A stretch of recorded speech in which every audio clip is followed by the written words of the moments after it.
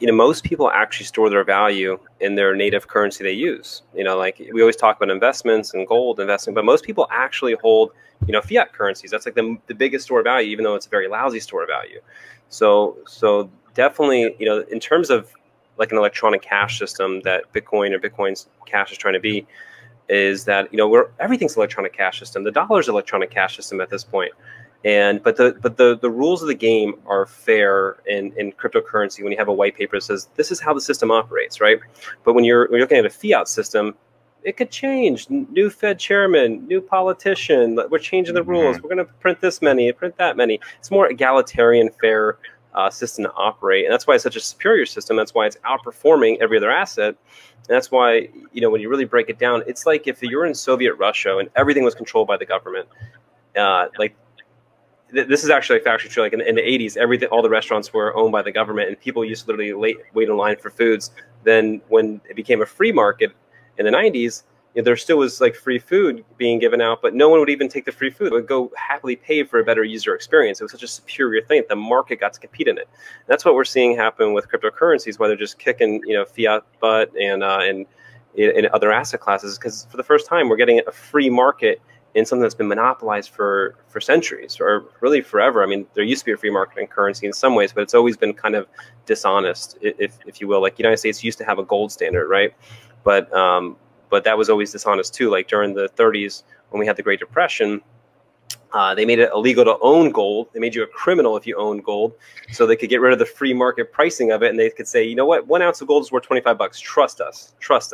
And then when that finally went away, gold went from 25 to 800 in a few years. So we got to see how dishonest they were pricing it. So just a fair system to operate within. That's all. I'm interested in is a fair system that I know how many Bitcoins are going to get mined today, tomorrow, and in 5 years, and 10 years.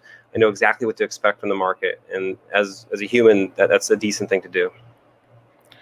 And so for someone new that heard about Bitcoin Cash, would you say that buying Bitcoin Cash essentially right now today is like buying Bitcoin but cheaper? I try to be careful, even though I'm critical on Bitcoin BTC. I do try to show it respect. I'm not trying to fight a war with people, but you're getting the user experience back when it was a younger currency. You're getting what made it great, is what I try to say. Like Bitcoin did not become this world phenomenon by being a slow, hard to move around currency. It did not. That's just true. But since the blocks became full, it still has grown. Like Bitcoin is $45,000 today. In 2017, it was $20,000. So it still is growing, and it has a lot of people that have appeal to it.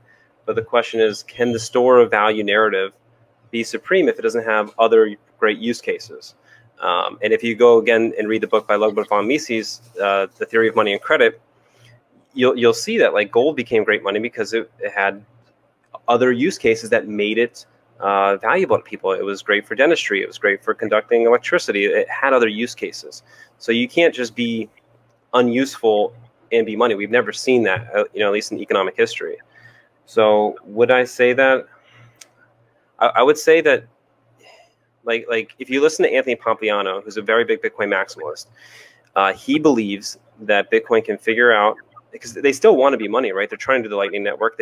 They understand having utility is important, at least on some level. Anthony Pompliano said that he believes the network effect of Bitcoin can carry them far enough, to when they can actually figure something out, right? So that's the question. So I would say to hedge. I would own, that's why I do own some Bitcoin and Bitcoin Cash, because if the market realizes that what they did in 2017 was wrong and Blockstream is wrong, you're going to watch Bitcoin Cash go parabolic.